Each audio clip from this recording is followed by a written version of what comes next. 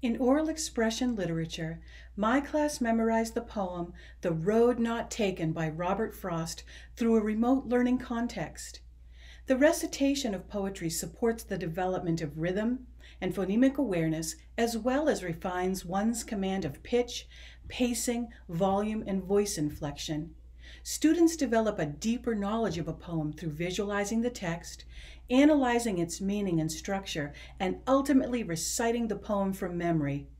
Through the recitation, a poem is brought to life, and students gain an opportunity for self-expression, which leads to greater success and confidence in their own public speaking abilities.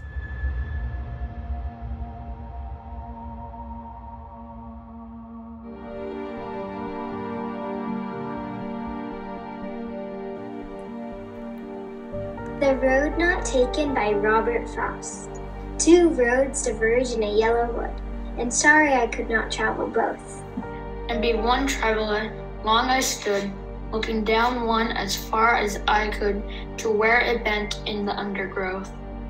And took the other as just as fair, and having perhaps the better claim. Because it was grassy and wanted wear. Though as for that the passing veil had warned them really about the same. And that morning equally lay, and leaves no step had tried black. Oh, I kept the first for another day, and knowing how way leads on to way, I doubted if I should ever come back.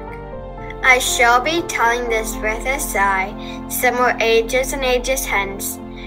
Two roads diverged in a wood, and I took the one less traveled by, and that has made all the difference.